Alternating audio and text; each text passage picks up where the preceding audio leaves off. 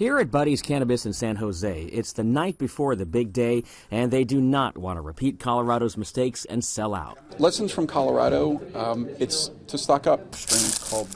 And boy, have they. Owner Matt Lucero has just bought another $250,000 worth of marijuana to get ready for the rush, cramming it all into 5 safes. With new recreational use customers, Lucero thinks sales will jump 30%. My goal here is to be like the high-end craft brewer, not Anheuser-Busch making, low-end product for the masses.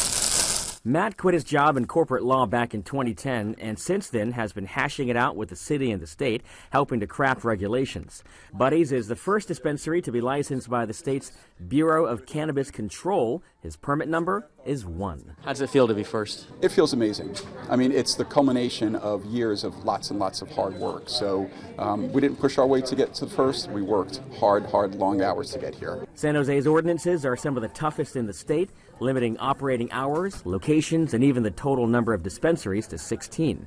Matt is taking it a step further and will provide written warnings about the dangers of smoking and driving. We are here for the long term.